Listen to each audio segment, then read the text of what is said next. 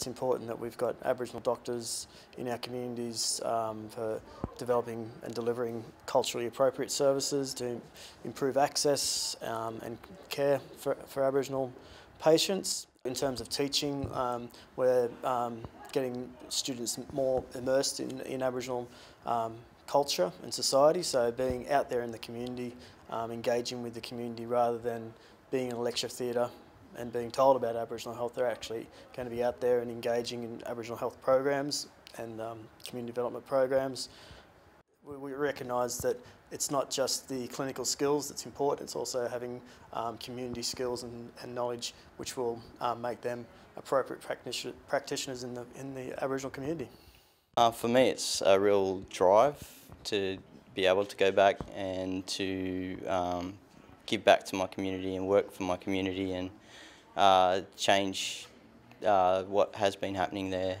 I think also it's a responsibility I have to the people that have been role models for me and pushed me along the way, and I sort of owe it to them as well. So my great-great-great-grandmother actually pushed for the community to have our own land and our own space and really pushed education, and I think from her it sort of flowed on that a lot of our my sort of ancestors, I guess you'd call them, my aunties and my mum especially, sort of pursued education, and it's been a big drive so that a lot of our family have sort of gone on to be a part of health and a part of education. And if Indigenous people know that there's an Aboriginal doctor working in town, they're more inclined to go see that doctor as opposed to a non-Indigenous doctor, just simply because of that that level or that ability to relate to them and their specific needs.